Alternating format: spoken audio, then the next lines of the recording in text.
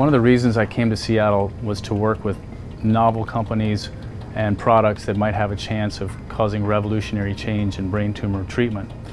Recently, a Seattle-based company called Nativis approached me to try a device in brain tumor patients that's radically different from anything that exists. I'm now treating patients with this device, and if we see this working in the patients, it will be one of the biggest breakthroughs we've ever seen.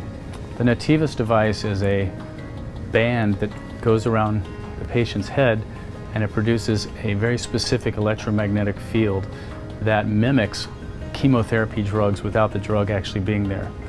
And we have evidence that in animal studies, this can cause a tumor to stop growing. If this works in our human brain tumor patients, it will be a major breakthrough. The Nativis clinical trial is open to patients who've had a recurrent glioblastoma, which means a tumor that has come back after traditional treatments. In those cases, the prognosis is not so good. So this offers hope for these patients, and we've enrolled a few patients already.